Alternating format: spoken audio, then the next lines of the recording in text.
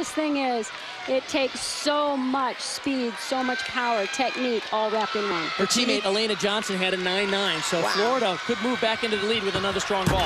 1.5 twist. Yes, that's a beautiful vault. They need that vault right now. Remember, Alabama's going to be following them on vaulting, and they've got to set the bar high because Alabama's an unbelievable vaulting team. So they need that big score. This is what happens when you put 4 gymnasts at the end of your lineup that are this strong. The scores just build and build and build. They're finally attacking and going after it. Leave no prisoners.